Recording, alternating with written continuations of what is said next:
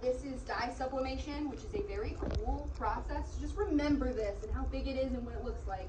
When I talk about dye sublimation in textiles, you'll be way more impressed. CNC lasers and dye sublimation in alternating layers. So this took just way too long.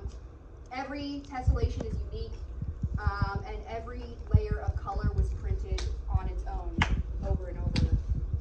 And then this is CNC laser and 3D printing. And this is based off of an infinitely tessellating shape called a hat. That's as much as I can explain. I really don't know anymore.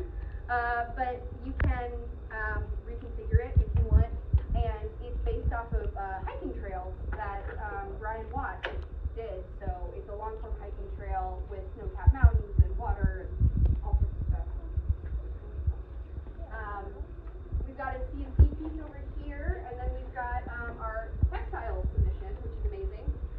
The woman who did this is like a costume designer for Netflix, and she was like, how do I drill 8 million holes into a piece of wood? And you do not, you use lasers. So she was taught lasers, and this is the result. She wove all of that yarn through all of these holes, and I'm sure it took a million years, but it looks incredible.